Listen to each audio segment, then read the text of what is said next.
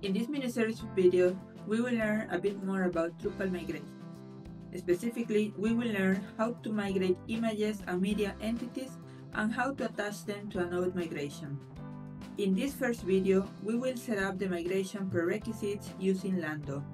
To do so, I've created a demo site and extracted a database dump that I will use for this migration. The site URL and database dump is shared in the description of this video. Feel free to check it out. I'm using Lando, so the first thing that I need to do is to add an additional database.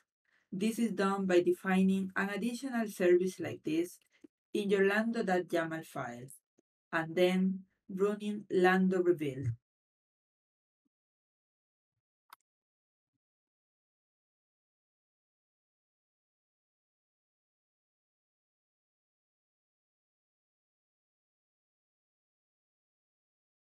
Once done, I run lando info to get the credentials for my new database.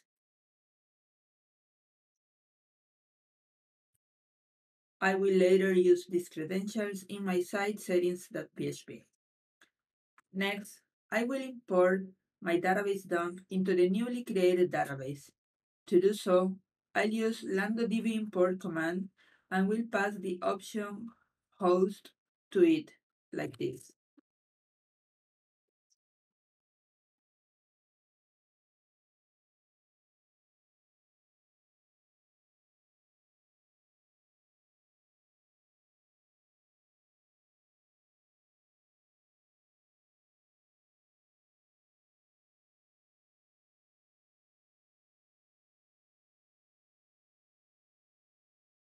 It's done now.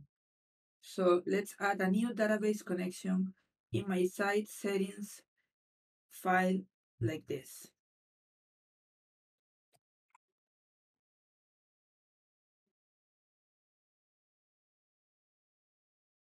Now, to test that, I will use drush SQL connection command using the database option.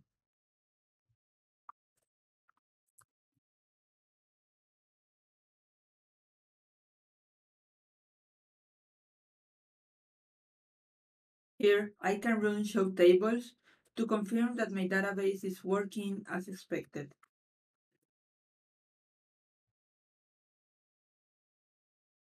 So the database is working correctly. So the only missing item for this video is to create a migration group. I will start by doing it through the UI, and then I will export it and make a little adjustment there, and finally re-import it. At this point, I have Migrate, Migrate Drupal, and Migrate Plus modules enabled. I go to Admin Structure Migrate, and here I will add a new migration group. I name it Content. I fill in the rest of the details and save my new group.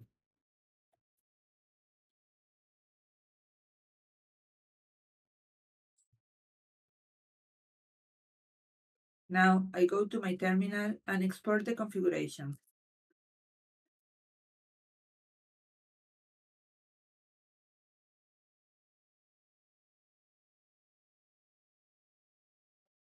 Once done, I will open the newly created migration group file and I will edit it.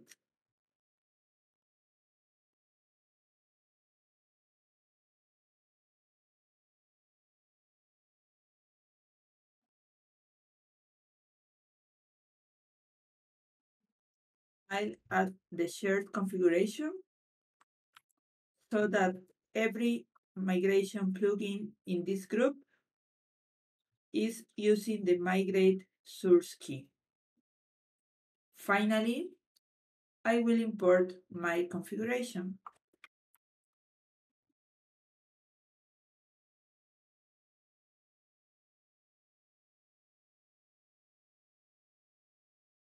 And that's all for this video.